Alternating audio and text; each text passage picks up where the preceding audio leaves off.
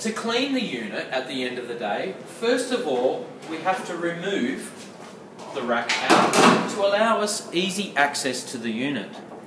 We remove the scrap tray, and if there is excess scrap, we put that in the bin and rinse in the sink. As you can see, our plug is exposed above the water. The water in here is approximately 65 degrees, so it is relatively safe, but be wary, it is hot. We remove the plug. At this time, do not remove anything else out of the machine. On the board, we press the arrow down button until we see this drain icon. At this point of time, we now close the lid and we wait until the unit drains. During this period, at the certain point of it, it will actually activate the self-wash system within the machine.